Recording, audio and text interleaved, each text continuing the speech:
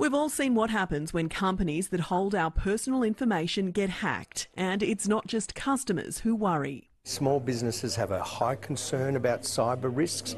They don't want to hold more personal information than they need to. Some organisations are doing away with this method and going digital. 10.5 million Australians are using MyGov ID for some government services, and there are private systems too, like Connect ID, but they don't work together. Now the government is consulting with business to bring digital IDs into the mainstream.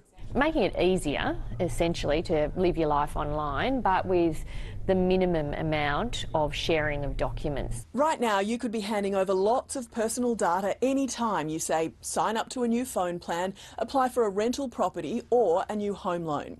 Things like your passport, driver's licence, Medicare details, your birth certificate, all then stored by multiple companies.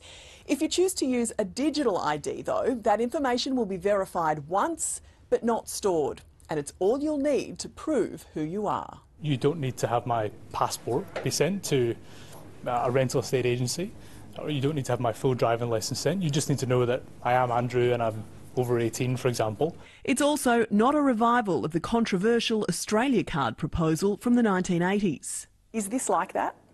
No, it's absolutely not like that. So it's not a new number or a new card or anything like that. Still, some people will be wary, so the system won't be mandatory. But that brings other concerns. I'm genuinely worried that the Australian population, from an ageing population perspective, is going to be left behind. There are 2 more weeks of consultation. The government hopes to have legislation before Parliament by the end of the year. Jane Azzopardi, 9 News.